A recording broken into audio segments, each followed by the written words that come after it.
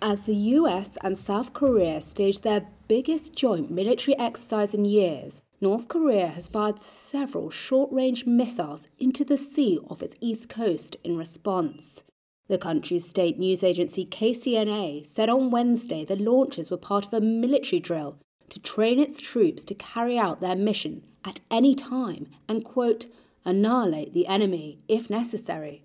Last week, leader Kim Jong Un ordered the military to expand combat drills and prepare for war.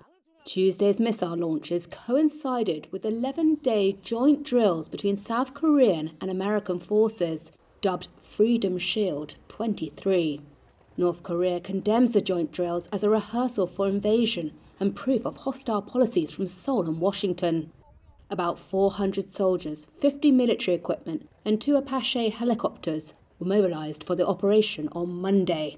US Captain Sean Casperson. We've learned a lot from each other and been able to demonstrate our ability to work together as one team. We look forward to continuing to train together and building the relationship between the US and the Korean forces. We'll remain ready to fight tonight. Kachi kapshida. South Korea is also seeking closer ties with Japan to combat the threat from Pyongyang, despite decades of friction and mistrust between the two US allies. On Wednesday, President Yoon Suk-yeol said cooperation with Tokyo was vital as he prepares to visit Tokyo, the first visit by a South Korean leader in 12 years.